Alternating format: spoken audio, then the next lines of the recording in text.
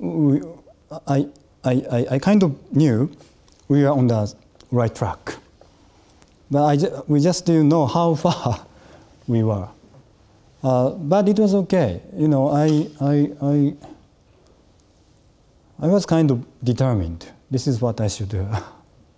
So I asked Kazutoshi Takahashi to take over this IPS project. And he was delighted. He said, "Are you sure? Can I do this?" That's his response.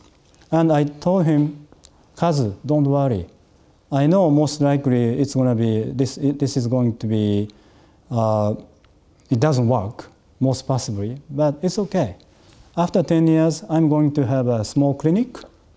I have a medical license. And I'm going to hire you as a receptionist. So don't worry." It's a true story. So we are determined we should do this.